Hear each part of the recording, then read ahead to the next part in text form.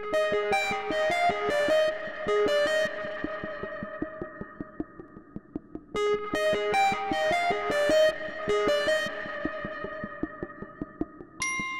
morning, everyone. My name is Janos, and today I will talk about how we created an adaptive platform at Internet.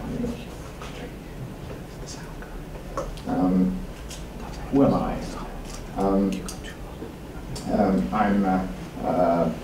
I have a long relationship with software engineering. I started when I was 11 on a Commodore Plus/4, and after the Commodore Basic, I moved to assembly, and I kept as close as possible to the hardware for a long time, and then I moved to the web services when I was at uni, and since then I'm still at the web world.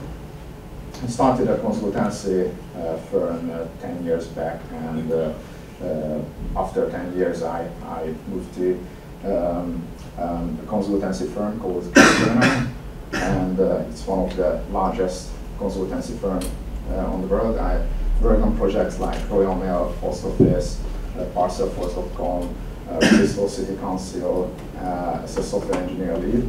And 5 months ago, I joined to a startup called Internet New, which is a platform for employers to find fresh talents for their businesses in an automated fashion.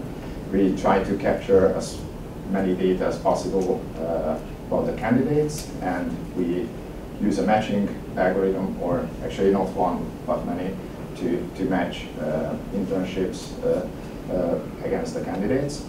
So we try to minimize the time for the recruitment. And to do this, every startup normally starts with an MVP, or starts with a great business idea, and then they move or they exploit their business ideas, and they reach a point when they need to scale. And this is when I arrived to the project, and from a monolithic architecture we moved to something service-oriented, or actually microservice-oriented architecture. Okay, so I mentioned, and the title of this talk is how to create an adaptive architecture with ZeroMQ. And for first, we should clarify what is an adaptive architecture. And according to the Wikipedia, adaptive architecture is a system which changes its structure, behavior, resource according to the demand. That means normally non-functional requirements has to, or actually the system has to adapt to the new functional requirements, or if the parameters of the external environment changes, then the system should adapt to satisfy those requirements. And as I said, almost every software starts in small as a monolithic platform or architecture. And some examples, I guess you recognize where this photo was taken. It's the Stonehenge, and one of the key thing with Stonehenge is it seems like a successful project, but no one knows anymore what was the original purpose. It's an old project. We can consider it successful because nobody really complained in the last 1,000 years about its functionality.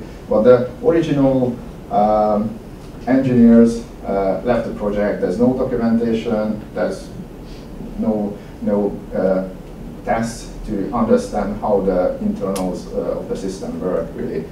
And therefore, if somebody would like to update or upgrade or add some extra functionality to such a system, the new developers would be scared because they don't know where to break these systems. So this is a kind of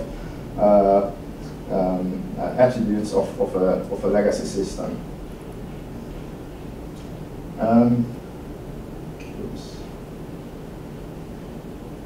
So I really like this photo. I don't know how much do you see, but I recognize almost every role as you can utilize in a software projects, like always doer, project manager who is always happy in the background, someone who tries to analyze the state of the system, some senior people who WTFing, and a scared developer who realized what he's facing. Another example is it's a quite tragic example, but it also occurs a lot with big systems. This is the biggest battle cruiser what Britain ever made. Its name is Janos Feher, and when she was laid, and sailors has a bit of dirty mouth, but when she was laid, she immediately became the flagship of the Atlantic Fleet, and sunk by a single hit in the Second World War. So it was quite, fortunately you can't see it, but one of the part of the ship had just one single hit, and she was sunk in 3 minutes. And it's the same with big applications. They are too complex to do functional tests in every aspect to realize its flaws and risks.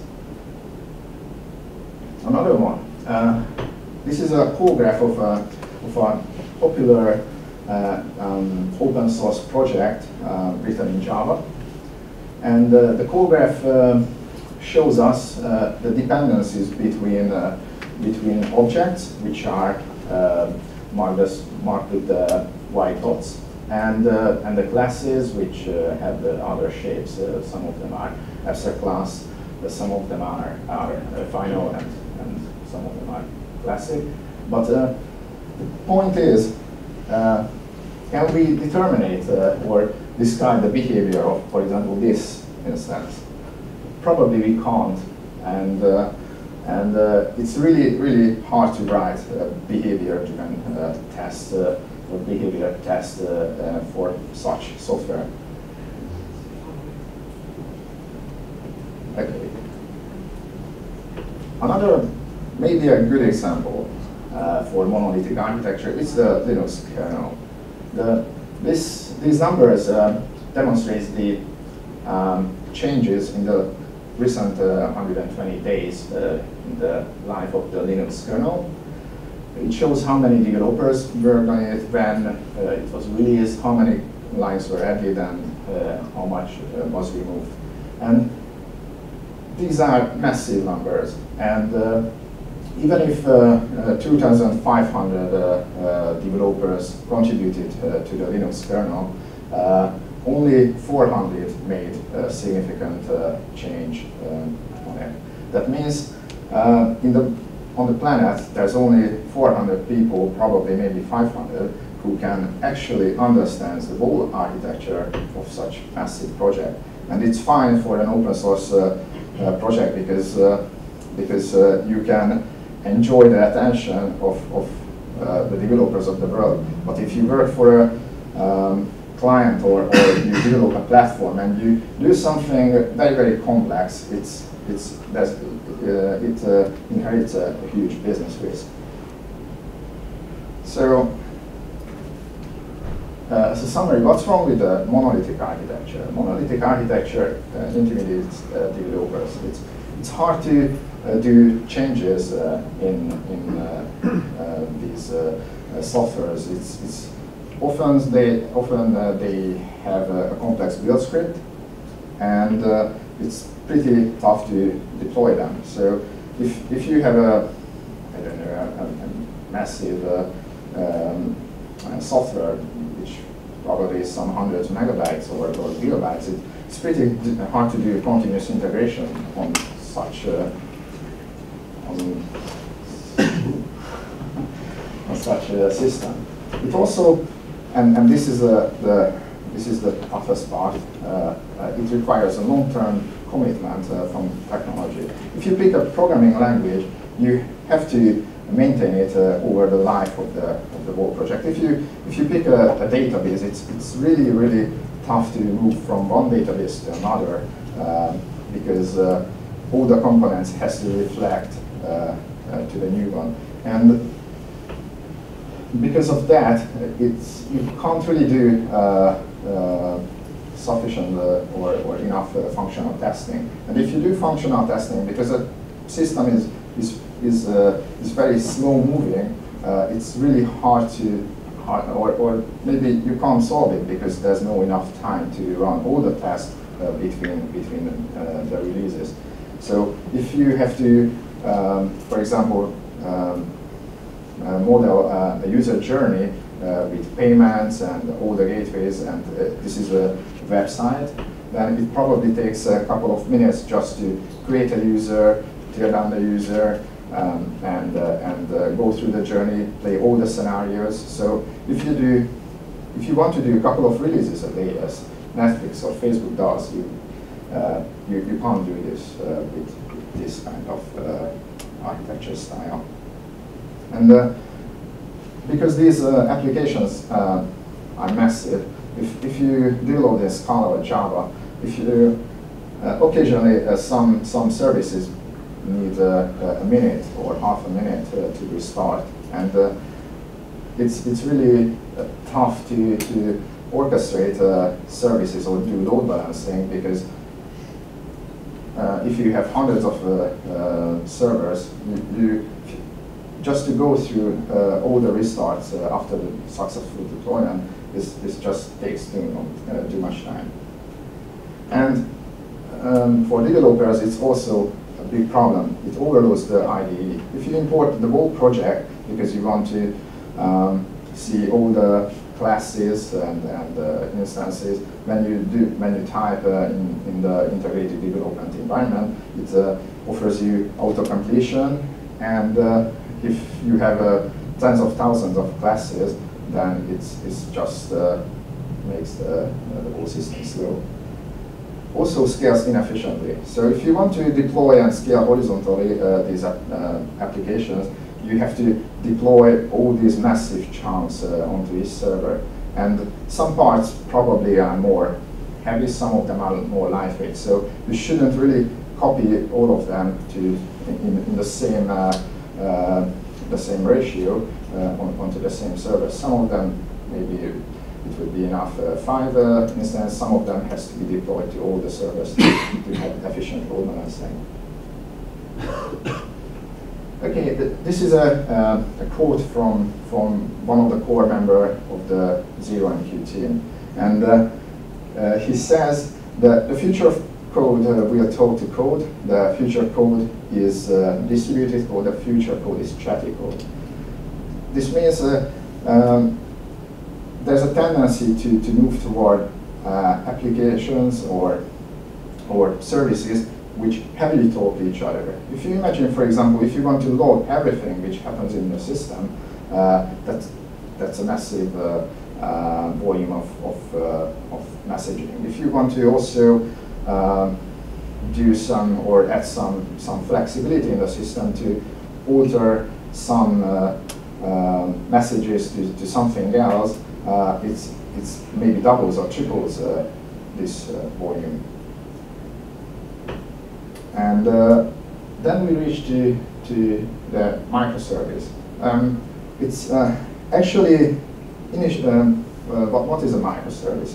It was a kind of movement to distinguish the current state of service-oriented architecture and the lean version of this. Service-oriented architecture started from the paradigm to break down the application into individual parts, individual deploymentable parts, or segregation on the operating system level. So classically, this means you have different runtimes running in the system, and these runtimes communicate with each other. So according to Martin Fowler, services are out-of-process components of the system. And microservice try to do this in a right way. Because in the recent years, if you bought a book about service-oriented architecture, it was more about business, governance, kind of not necessarily technically related stuff. And the whole point is to support not just the business needs, but also the technical evolution. And the people who initially worked on or named their products microservice, they try to distinguish their big, heavy services from their product. Are you guys anyway agree with this? Okay, so if you use or if you try to ever integrate with big, massive systems like Microsoft Dynamics with Adobe Lifecycle, these are okay. These are services, but these are applications or platforms on its own. So they are integrating these are not necessarily service-oriented architecture. Or word by word it is, but it's not fulfill the original idea. Okay, so why would we use microservices? This attribute or this explanation came from the SOA.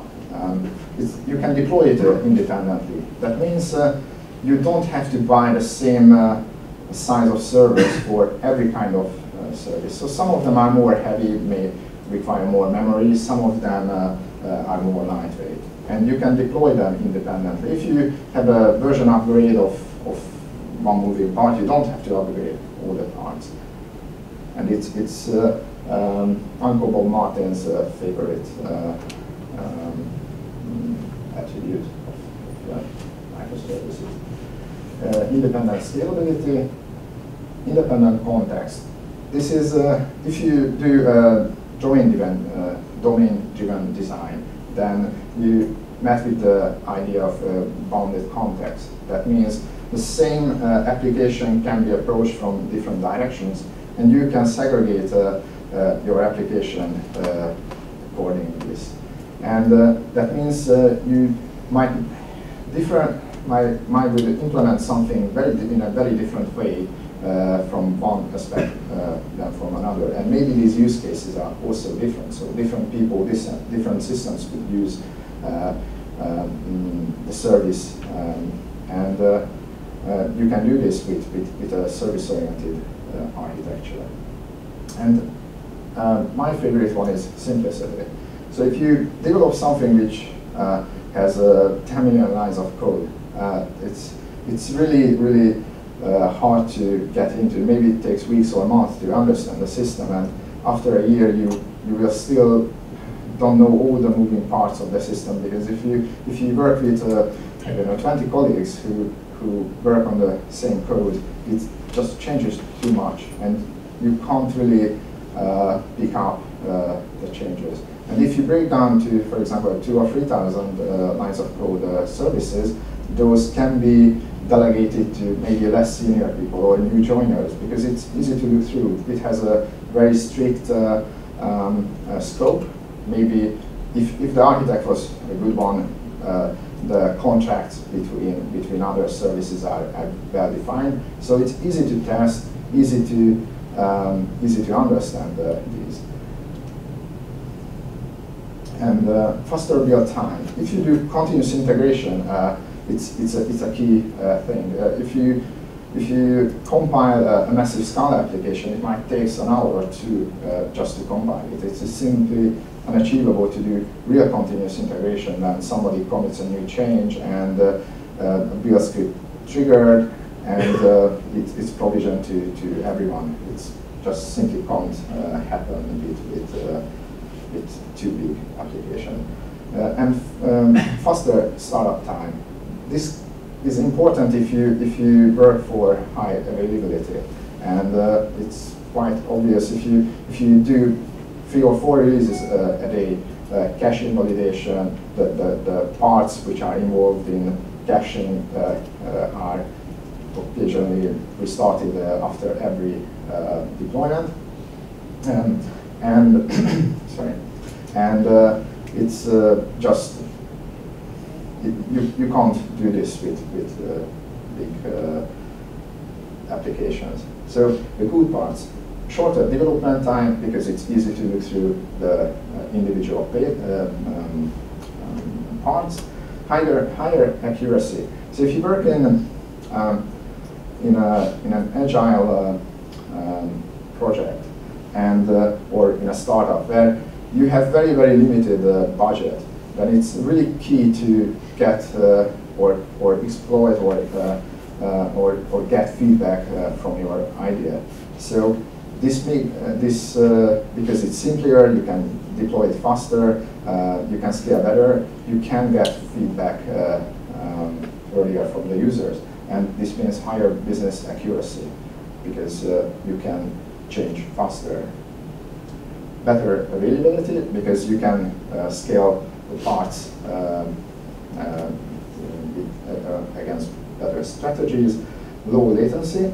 This can be a contradict because we could expect, okay, if we use services, then the network is involved, or the net speed of the network is involved in the communication. But if you break down into concurrent parts the application, you can trigger individual processes differently, and in an asynchronous way, at a point you can synchronize all these events, and maybe you will, or not maybe, in most of the cases, you end up in a faster application. Any questions? No? Okay. Reusability. This means if it's actually the same principle of using shared libraries. If you, for example, pick one service like sending a mail sender service, which I don't know has plugins for Mandrill, Sendgrid, or whatever service do you use. It's easy to use this service for other applications. And if you have hundreds of microservices, it's probably, or the chance to reuse these parts are way higher than if you would have a monolithic application.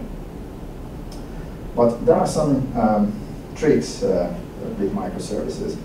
You have to change the way you're thinking, because you can't really solve the new problems with the same thinking as you created it.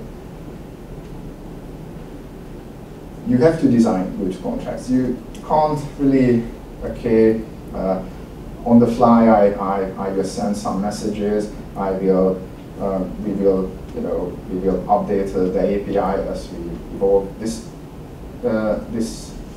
most of the time results bad or slowed down development because, as I said, there's high chance to reuse the component. Then if you change something, maybe other components are involved. So it makes a tightly coupled system. So you have to design your contracts well, or you have to do it better than as you would probably normally do. Also, you can't let the integration to the end, because these systems are, the whole point of having this system to end up with simpler, faster, and more maintainable system. That means you would probably design your contracts against another service. So if you don't really know what you will integrate your service, then you don't do it any better than the old style. Your team have to support it.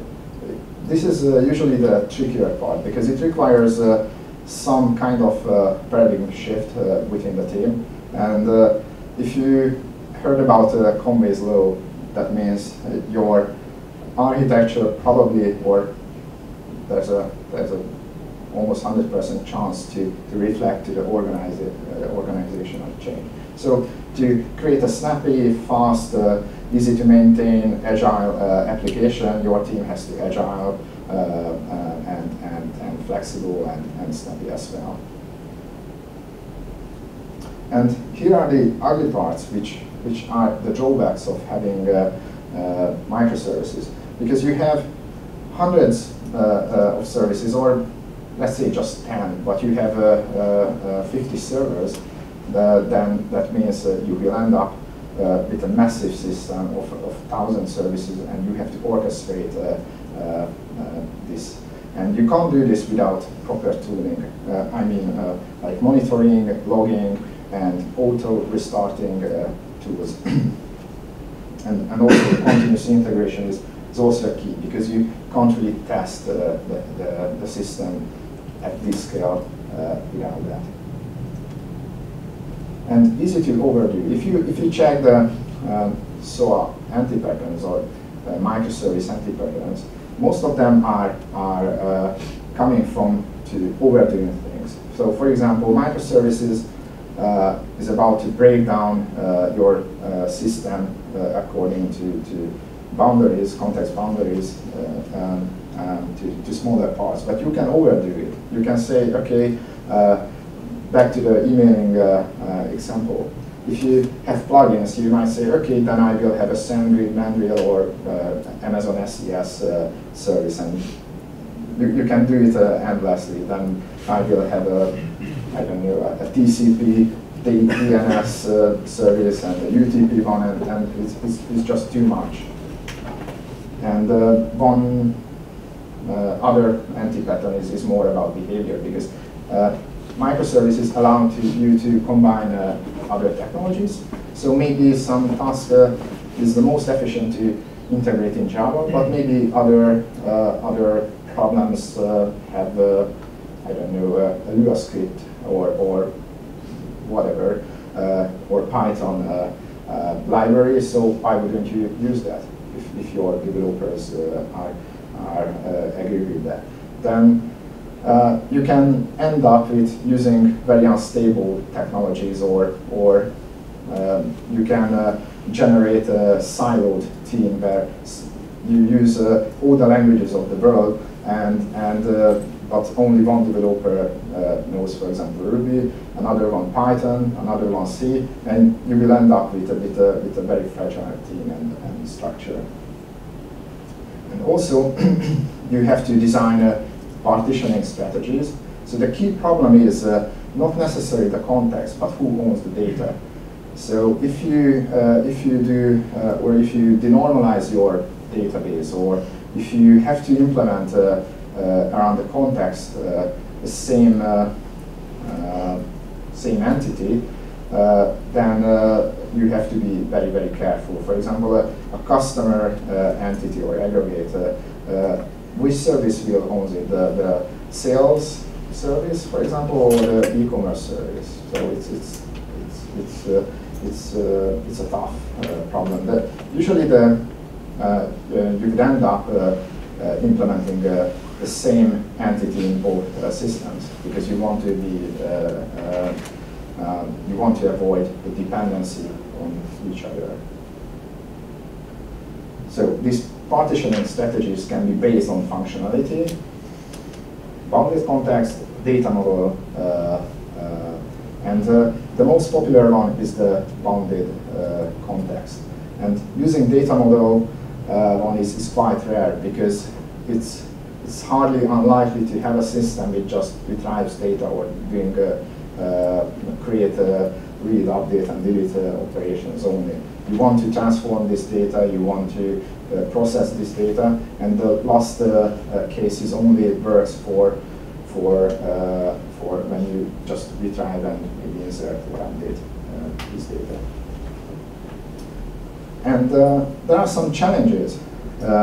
You have to solve the eventual consistency problem. So if you have many services, there are always they are not in sync. So maybe not all the service or all the database or all the data stores have the same state in every time. So you have to think about what will happen if, for example, there's a split in your network, and or between your data centers.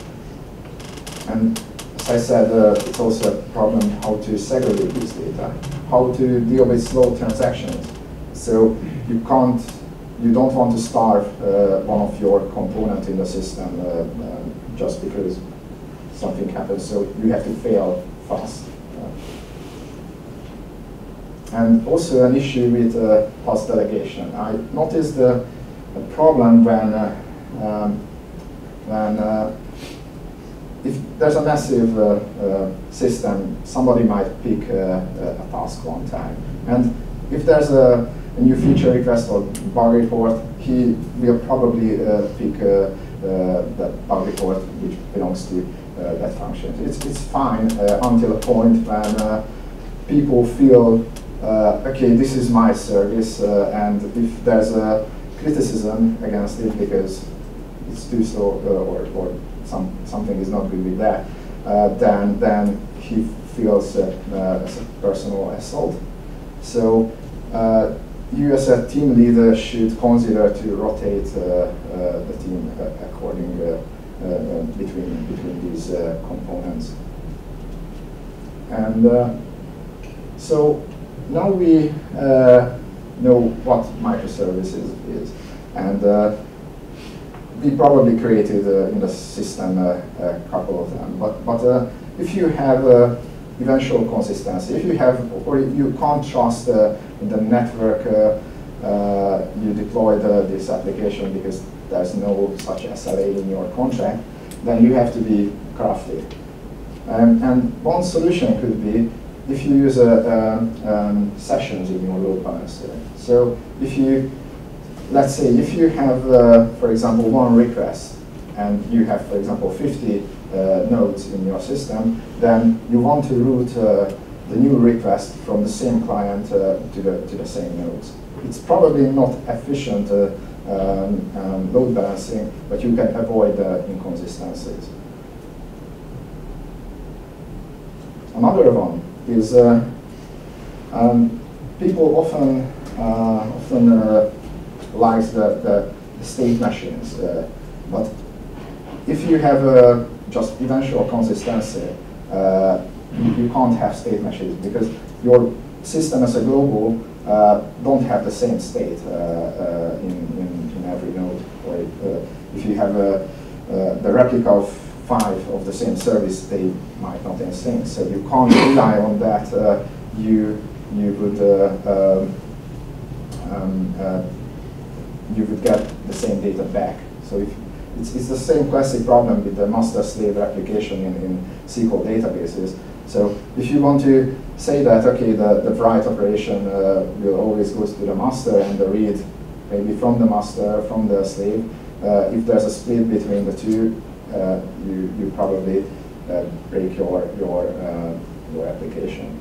And one solution could be the event sourcing. So you don't persist the state of your entities, but the events which transform these entities. So that means you can replay these over the time. It's the same concept what SQL or traditional database is using when they do replication. So you persist or store the events until a given point, and then you can replay it. And the benefit of this, you can reroute these events. So if there's an event like the user updated the profile, you probably use a publisher subscriber architecture, and this event goes from the publisher to the subscribers, and this is what you need to persist, not the state, what data was actually stored in the database. But you can also overdo this. If you don't take snapshots, you might end up with just a massive log, and if your nodes are out of sync, then it will just take a long time to replay all these events. Does this make sense? Okay. So we are getting there, how we use ZeroMQ. And now we have services. Now we do know how to deal with events and changes in the system, but we need to somehow let these components communicate with each other. And a classic answer to this, to use an integration framework like Apache Camel, for example, to tie together these services, or using a more robust solution, the enterprise service buses. Both of them are bit over the top for this because we expect very, very low latency. So for example, Mule published not white paper, but a kind of advertisement of their solution, and they are brilliant. So I do love Mule. It's not really against them. So if you check these numbers, they have 8,000 transactions per second, 2-second response time on system level, but just 6 millisecond latency. These are awesome numbers. So these are quite good for a 20 kilobyte SOAP message. But you need a 24 CPU and 36 gigabytes of RAM for this test. So the test case is published or can be found on the website. But it's fine in many cases. But if you have hundreds of such service and literally millions or billions events in your system, this is not good enough. It's perfect for the classic integration cases, but not necessary, or it's just too heavy for us. So if you have loads of events, I mean extreme rates, so if you have thousands of services, I mean in the whole system, then and if you do logging or you have many publishers, many subscribers, that's extreme rate of events. How will you do fault tolerance? So if you have an ESB, you have to care about replication and all sorts of things. So it adds an extra layer of complexity to you. One solution could be NSQ. It's a message queue like ActiveMQ, but it's more lean. If you check just the last line, there it can push or its throughput is for 2 million operations per second, 40.8 microsecond, not milliseconds. So it's 3 orders of magnitude faster than a Mule solution. Of course, it's not that robust. It's by default it's a non-durable in-memory message queue, but in 99% of the cases it's still fine. You can do clustering and it's quite seamless. It's written in Go. Have you heard about Go? Google Go? It's a relatively new programming language which tries to aim the garbage collection and concurrency by default. And one of its benefits is you will, when you compile your application, you will end up with one binary without any kind of dependency. So there's no dependency on any other library, easy to deploy. And NSQ is written in that language. It's pretty fast. If you are unlucky, then you probably end up 2 or 3 times slower application as you will written it in C++. So it's pretty fast. It supports encryption. You can do streaming, which is not common in the message queues, and no broker. So the whole architecture of NSQ is having it's actually consists of 2 applications: a lookup daemon and NSQ agents. And the lookup daemon is what you set in your services. So they will query, okay, I would like to send this message. It will, your application don't see it, but it will query an agent, a list of agents, and then it will connect to the agent. So it's quite seamless. If you start an NSQ agent, all you need is just to specify the or in the simplest case, a lookup daemon address, and that's all, and it's joined to the cluster. Okay, so what's the problem with this? If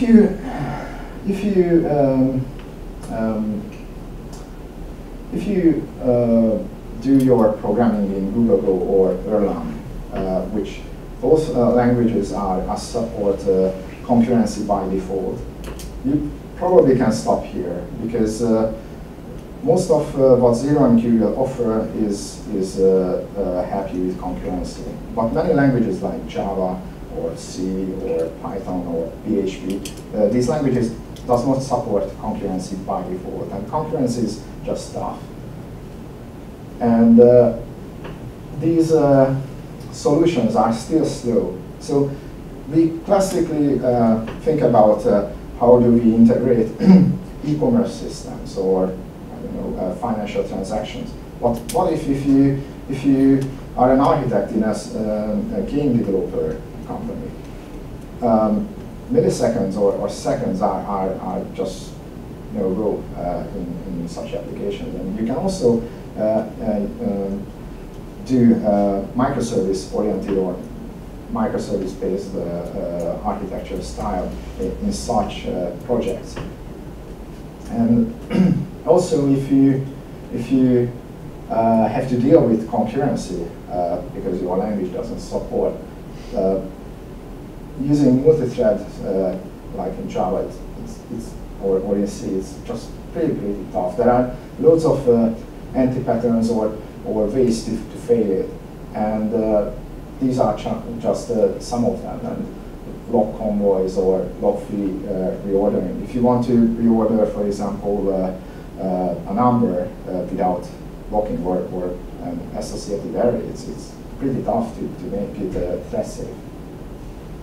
And yeah, pretty much it. But there's a solution, and the solution is what I found is ZeroMQ. And it's actually how they advertise it. Come for the networking and leave it for the concurrency. And that means it's basically it's a library. It does not have a standalone server, so its name is quite misleading. It's not a message queue. It's a communication and concurrency framework, and it acts like a tiny server in your application, and it deals with network sockets, or we will see a little later. But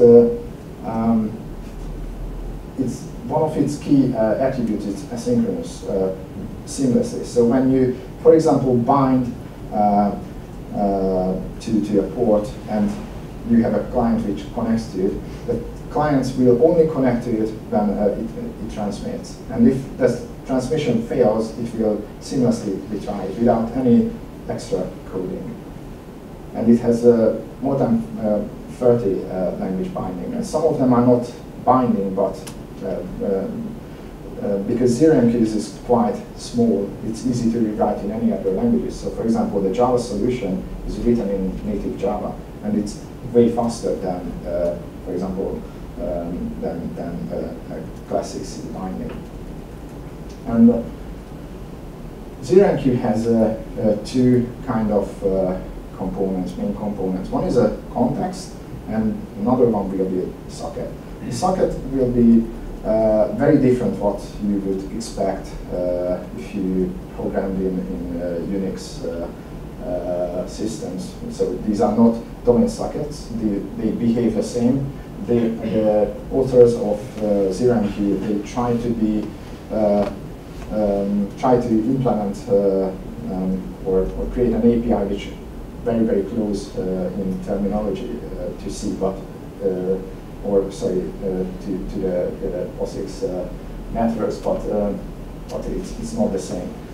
So one is a context. Context is it acts like a container for the socket. So when you later we will see a code example. When you create a context, you usually have one context per process, and you put all your sockets into it. Contexts are tested, so you can share it across your application. So if you have, I don't know, 50 port bindings, all your threads can use it without any caveats, because ZeroMQ does it for you. And this is one of its biggest advantage. You can do concurrent programming without the drawbacks on the previous slide. Are you familiar with concurrent programming? Okay, so please confirm it's not an easy thing. Or you are lucky, or way smarter than me. Okay, so all right. So ZeroMQ sockets. As I said, these are not Unix domain sockets, and I try to market with a bold font. What's the difference between, for example, a classic message queue? So we saw it. There are very fast message queues, but why ZeroMQ is awesome? Because it supports in-process communication and inter-process communications as well. So it's not just the network sockets. You can do it, or you can organize your application in a very different way. So, for example, if you want to communicate on the same host, all you need is just to change the endpoint name. So we will see later in the examples. And using inter-process communication or in-process ones, those are way faster than using domain sockets or TCP sockets. But you can also use PGM and ePGM. These are datagram protocols. So, for example, you might want to just publish events in your system to your logger service. And okay, within a system, it's probably fine to use UDP packets, because we can expect that the system is reliable. And if the message lost, then who cares really? So it's not a big disadvantage to lost every 1 billion, every billion, I don't know, user logged in message. Maybe it's critical for some cases, but there are 99% of the scenarios are not really that mission critical. And you can do also multicasting with ePGM. And as I said, because ZeroMQ is more like a concurrency framework. You can use the same socket multiple times, or you don't have to really care about who or which thread is actually using those sockets. Sockets are not thread safe, so if you want to expose these sockets, you have to expose the whole context to other threads. But these are not tough. So these are not. So it doesn't add too much complexity to your application. And yeah. All the network connections happens in the background. So as I said, when you connect your service or when you transmit it, you don't really know whether it was sent or when it was sent. So these are asynchronous communication. That's why your application will be way faster. And the only drawback is you don't have direct access to these connections. So if you, in some cases, for example, NSQ does not use ZeroMQ. And why? Because they wanted to tweak these TCP sockets. So this is what you can't do with ZeroMQ. So if you want to tweak the TCP headers or the IP headers in your communication, this won't happen with ZeroMQ. And here's a tiny example. It's written in PHP, and this example contains a client, both a client and a server. And it's very interesting because you would expect you can actually run this example if you copy and paste to a PHP interpreter here. You can run it, and you would expect this is a sequential code, but the binding happens in the background, the connection happens in the background, and the real connection will be built up when you send a message. And it's literally just 10 lines of code. And here you can define the endpoint, and or endpoints actually. And why this is great, because if you use external configurations, we will see it later in an example, you don't have to change your application when you change the endpoints. So if you, for example, have, or as I said, we moved from a monolithic application to a service-oriented one. And we could do this without really changing the application. So when a new component was ready, then all we needed just to reconfigure the endpoint, and the system reflected to it. So in between, we used an inter-process communication, but when we organize that to another service, then it will end up in a TCP communication. Or if you are sure your nodes are on the same server, then you can use the IPC, and you don't have to change the code. And this is why we really picked ZeroMQ. And you would expect the C version of this. Because, as I said, there are more than 30 language bindings, and the original ZeroMQ is written in C, and most of the examples in books are written in C. Unfortunately, I can't scroll it, but please believe me, it's not more than 30 lines of code to do the same in C. All so the functions are quite similar. The differences are mostly the attributes of the C when you want to do a memory copy, or you have to do explicit allocation of the variables. This is how you do this. Sorry, any questions with for the examples? These are very, very basic examples. If you have to specify all the endpoints that you want to communicate with, yep, how do you go about implementing something like complete consumer? There will be another example, or at the end of this talk, I will talk about how can you do service location, or what service locator applications we tried and which one was the best for us.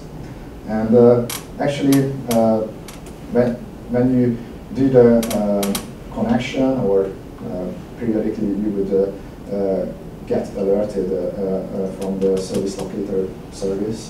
For example, a node is out, or it's not replying, or you just took it down, then you don't want to try to connect to it again. So this can be automatic, and this will be the conclusion. This is why I call it as this architecture is an adaptive architecture, because it can adapt to the needs. So, for example, if you have a monitoring service and you realize you have a massive output, or sorry, incoming requests, or the server loads are just getting higher and higher, you can trigger, for example, to create another Amazon image or Rackspace image, deploy the code and just set it in the service locator without any more steps. And ZeroMQ, so out of the box there are 3 patterns, which I guess most of you are familiar with. And these are request reply for classic client-server communication, remote procedure calls, or path distribution. So it's publish, subscribe, and pipeline fan in, fan out, or actually sync use cases. And when you create I don't know the other examples. Yeah. So, for example, you see when you create a socket, you create a socket push and a socket for pooling. So this is where you define these communication pairs. So when you create a socket, so here is the same, ZeroMQ rep. So yeah, so that will be the pool version. It's unfortunate I can't scroll down, but yeah, it's actually the same. So when you define the socket, you have to define its role in the communication, and this is one of the ZeroMQ's drawback. You can't change it later. So if a socket was a push socket, then you can't really use it for duplex communication. And I just picked the publisher subscriber use case because it's one of the most popular one, and it's quite useful in microservices, and it has some interesting attributes in ZeroMQ. So subscribers can connect to multiple publishers with pair queuing. So when you do a ZeroMQ connect and you do multiple connection in the same context, it will be a round robin load balancing. So if you write if you run 3 or 4 instances of the same server in the previous examples, then and you just simply multiply or copy and paste the lines, just change the port number, you will see a different response. So if you have add I don't know, the port number to the hello world end, you will see it's literally just do a round robin.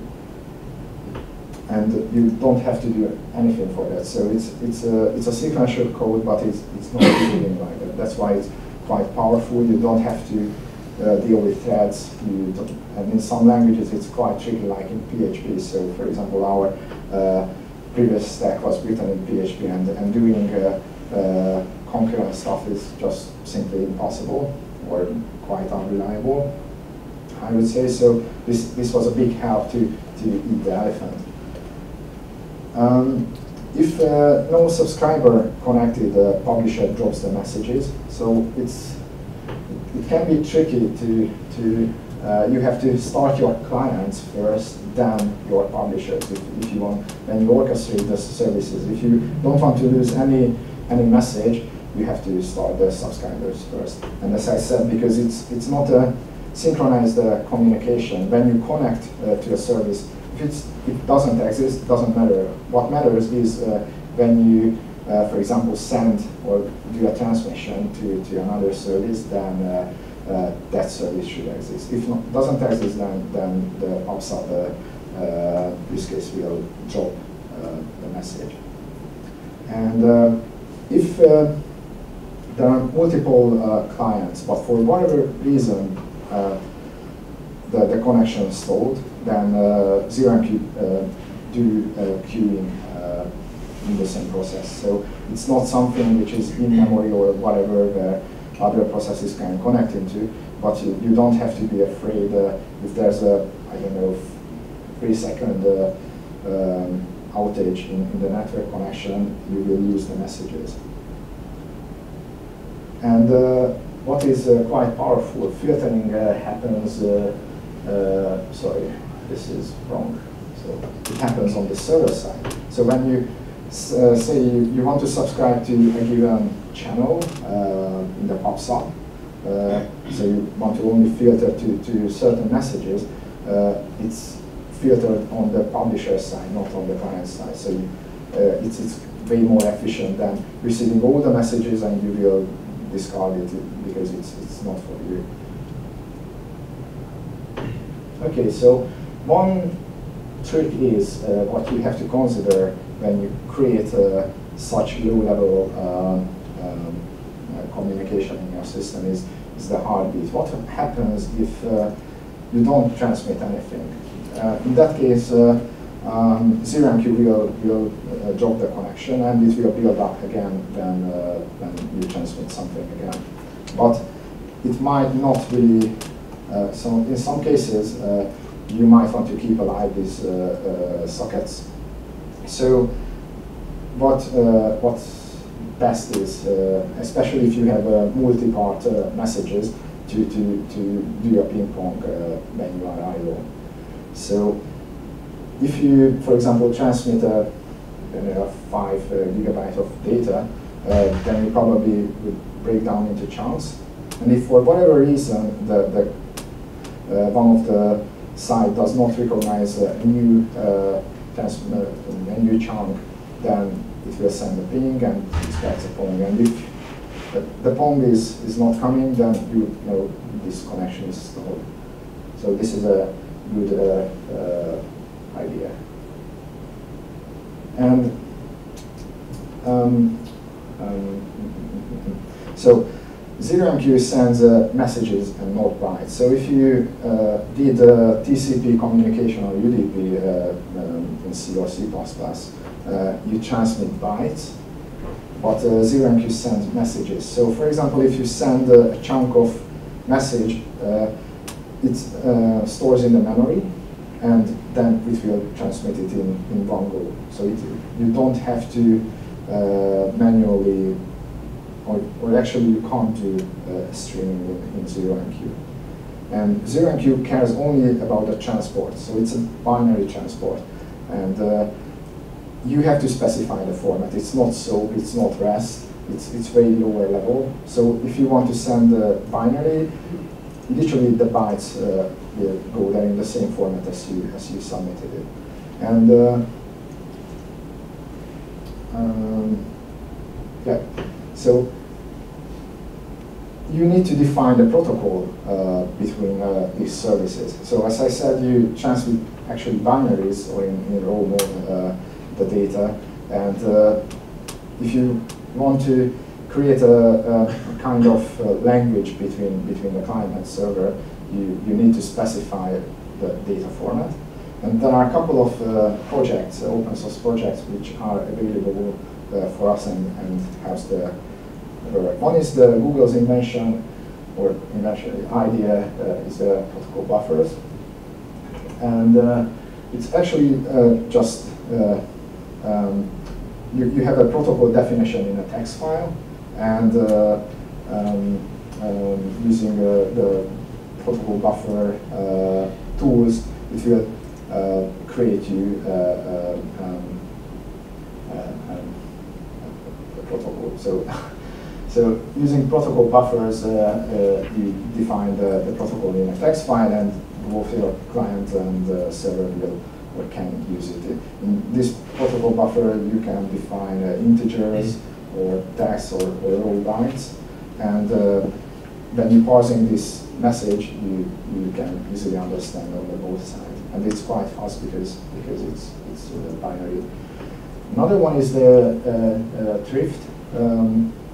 It's more heavier than protocol buffer. I mean, it's a server stack.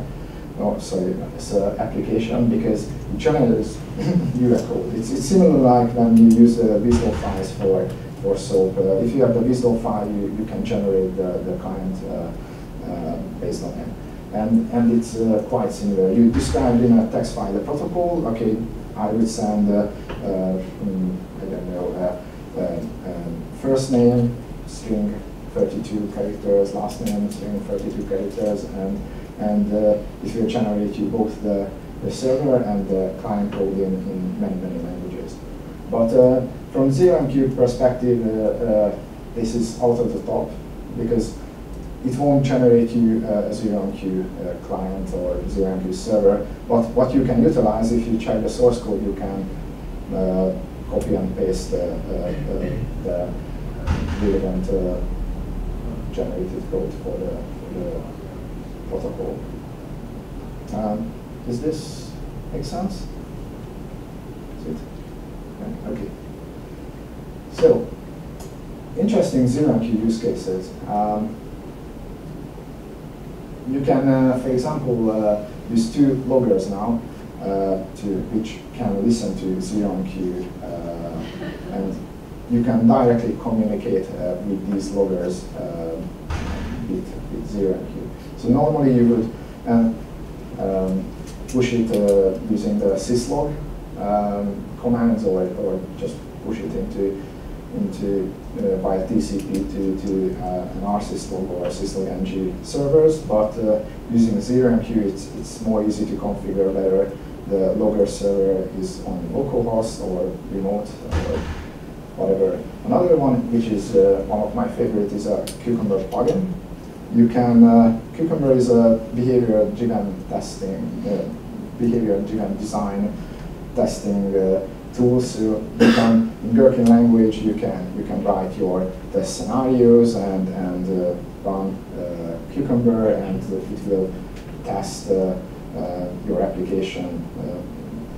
And you can write or you can test your contracts or your protocols via this plugin. So you need to install this gem. It's written in Ruby, and it's pretty good, because otherwise how would you, in other languages in other use cases it's pretty tough to verify or do functional testing on binary protocols. And there are two web servers. One is written in Ruby, another one is Engine's famous HTTP server, and both has now ZeroMQ plugins or transports. The benefit is engines can alert your application, not, for example, invoking via a CGI instance like in PHP, running PHP FPM. So, but directly communicate to your service, not via TCP, but via ZeroMQ. So if it's in the same host, this connection will be faster. You probably spare some milliseconds of communication, which might matter. And some limitations. As I said, there's no stream-oriented request reply, and you can't reverse the request reply rules. So you can't say, okay, now I'm the server, you are the client, and later they will change. And you can't manage the sockets manually, and you can't do multiplexing. And okay, now we have microservices. Now we can communicate with them in an efficient way. And how can we make this system adaptive? And this is where what we talked some minutes ago. There are a couple of tools what you can use for configuration. These two tools, Puppet and Chef, they are quite popular to use them as a configuration management tool. Puppet, both can have a master-slave or master-agent setup, where, for example, you have a Puppet master, and all your nodes have an agent, and the agent retrieves from the catalog the service configuration for your web server, for this and that. You can specify, okay, this node has the role of, I don't know, this is a web server, this is a Logstash server. But the problem is, because these catalogs are pulled periodically, like every 5 minutes, every 10 minutes, and applying these configurations sometimes takes a minute. So it's not really efficient to use, to orchestrate or use them as a service locator tool. Another one which is very well known, is originally developed by Yahoo for the Hadoop project, is the Apache Zookeeper, and it's written in Java. It's quite heavyweight. It's robust. It's consistent. it has a strong consistency. That means if you have multiple zookeepers, the configuration, so if, for example, one application changes the configuration setup, let's say, okay, I'm shutting down, so I want to remove myself from the, I don't know, mail server pool or mail service pool, all the zookeeper will be in sync. But this solution is quite heavy. I mean, it's literally 100 and 200 or 300 megabytes in the memory. If budget matters to you, and for most of us it matters, you probably have to buy a higher level instance or rent a higher level instance from Amazon just to use this. It's not really cheap. Another one is, this is a new project called etcd. It's also written in Google Go. It has one binary, and it's using the REST algorithm for consensus. So, for example, when you use database servers, they try to determine who's the master and who's the master in the communication, and this called consensus or quorum. And there are popular algorithms for this. One is the Plexus, and it's well used, but it's quite heavy, and it takes time to get this consensus from the server. So if you, for example, use MongoDB, it might take half a second to determine who's the master now. If you have a cluster, this is maybe not something you want. And Raft is a bit. It's a different approach. It's very simpler and it's easier to implement. The problem with Plexus, almost every application has a different idea how it should be implemented. And yeah, and it's open source. It's written by the Vagrant team. So if you do development, you're probably familiar with the solution called Vagrant. It helps you to have the same environment for everyone, and probably you will have the same setup in your laptop or in your dev environment as the server. Okay, another one is the code console. It's also open source, written in the same language, uses the same Raft consensus algorithm. When you use console, you can run it in an agent or in a server mode. When servers are strongly consistent, but agents are not. But they use a protocol called Whisper. And if you have hundreds of nodes, so if you have a massive scale, maybe global hundreds of servers, you can't really do strong consistency because it's just not really feasible. So then the gossip protocol, what it does is always consistent with the nearest neighborhoods. So if you are on the same network, it will shout to all the agents something has changed, and they will spread this to the other agents. And maybe there's a console server in every network, so it will eventually consistent within sub-seconds, but it's very faster than etcd. All these setup, or what we use these to expose their settings in environments, environmental variables, so your application can query the changes or the actual state of the configuration. And it's not; these are not a replacement for Puppet and Chef. These are just for service location and orchestration. And here's the end. Any questions? That's all clear. I think you touched briefly on some of the drawbacks of microservices, yep, and specifically talking about that you need extensive tooling. Yes. one of the biggest challenges we found in my work is kind of managing the deployment process. It sounds really great. I mean, we're trying to sort of get there. We have this idea of how good it will be once we can deploy everything separately, but everything gets tested at the same time. Everything gets integrated together, but then you've also maybe got to run it on your local machine and all this sort of thing. What sort of challenges and tools more specifically are there for that process? What we use is Docker it's a virtualization technology written for Linux, so it runs Linux only. And if you have Mac, then there's a tool for that called boot Docker, and you can boot up a very thin layer of Linux, and you can run many Docker in it. The benefit of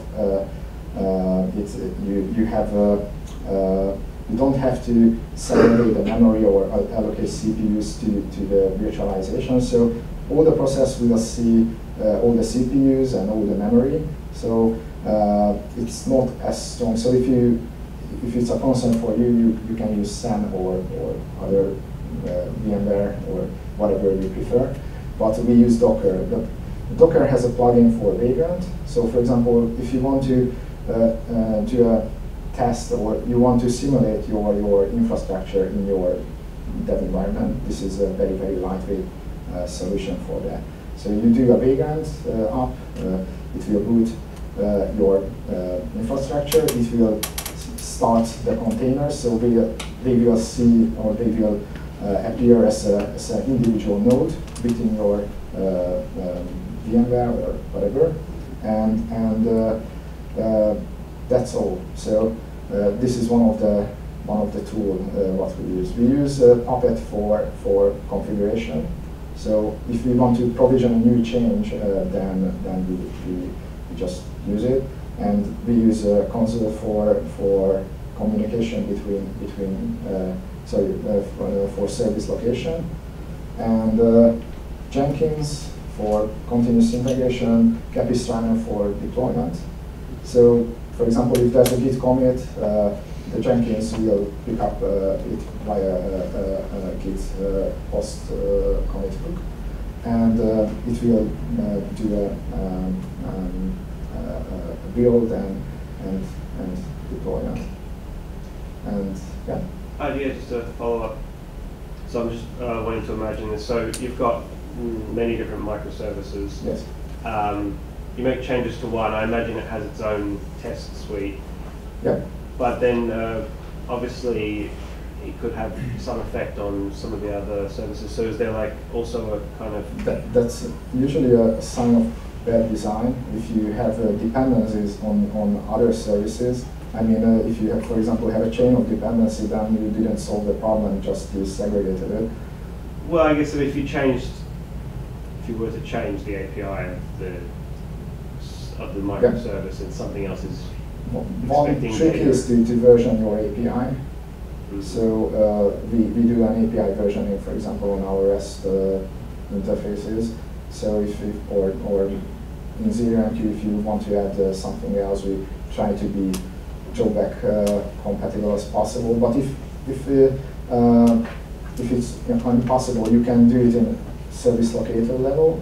So you can say, okay, the version 1 will be deployed on these ports, and version 2 will be deployed to those ports.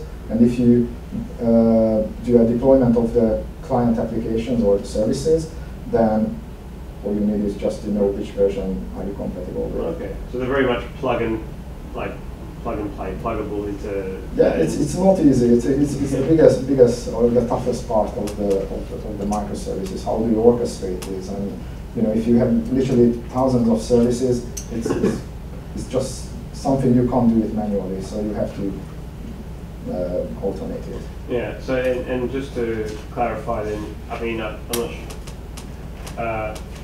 It is designed in such a way that you really do just have to test the microservices, and then you don't need to test some sort of overarching application or the way they use it. And it's quite good, because for unit tests you can test the internals of a service, but at the end of the day, what matters is how the whole service operates. And if you want to do a PVT test, a performance and volume test on the whole global system, is maybe it's very expensive. Maybe you will run it a day or two if you want to do a Christmas or Black Friday test, and it's pretty expensive, and it requires a serious effort from the team to create a clone of your actual live environment. But using a small functional test which tests actually the service, it's also perfect if your contracts are well defined. So you do know, because these services are separated or partitioned around a context, and that context can be really well defined. So all the business scenarios, it's way easier than run a whole suite of all the permutation of cases what will happen in the system, and you can still and you will still unable to test the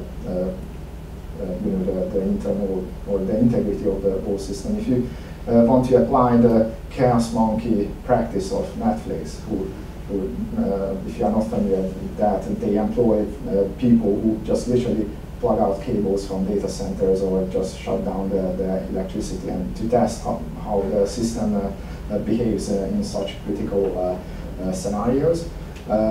You can't do this or you can't really prepare the system. What will happen if some of the services are not available?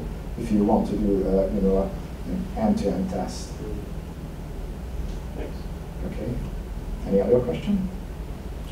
Okay. You mentioned before that you need to design the contracts and that you can't leave the integration to the end.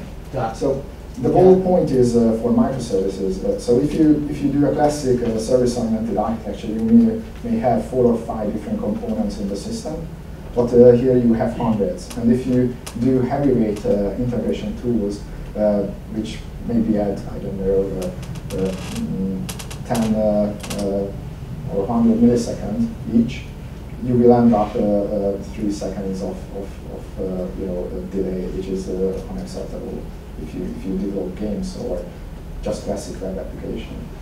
So that's why I said your contract has to be well defined, and you have to think about how would you integrate these services. I'm not talking about to expose an API and let system integrators to deal with it. I'm talking about how your US system architect or software architect has to design these contracts to be as efficient as possible. But what you usually do, because that sounds a bit like a big upfront design in a way, or what you're saying is that you're based on the services that you have at a particular moment, and then let them go. It's more about define the protocol and not really the implementation. And that protocol should be stable and hard to change. So I don't mean that if you have, for example, a service and you do address you are based in UK at the moment, but you open up a new office in Frankfurt, for example, and you have to use a different postcode lookup. Your API can't change to reflect to this, but you have to think about a bit upfront to this. Otherwise, you won't have any benefit of using microservices. Did I answer? Are there any integration frameworks that can actually plug in? So, for example, we use ActiveMQ and Apache Camel at the minute, and one of the benefits is we can easily wiretap a message, enrich it, transform it, and pass it on to the other service. Is there any way to do that, or is the expectation that you maybe build another microservice to do that transformation, or else basically handle? Yes, sorry, I forgot to mention ZeroMQ has a special routing mechanism. I forgot to add this, sorry. It's in the previous version, it wasn't there, but now it's there, and it's called proxy. So if you want to, for example, have an intermediate ZeroMQ service, a very tiny one, just to route or redistribute these messages, yes, you can do it, and it's pretty lightweight. And yeah, it's way more efficient than connect everything with so if you want to just fan out with a proxy and the same, then yes, you can do that, and it's, I guess it's just 50 lines of code. Okay.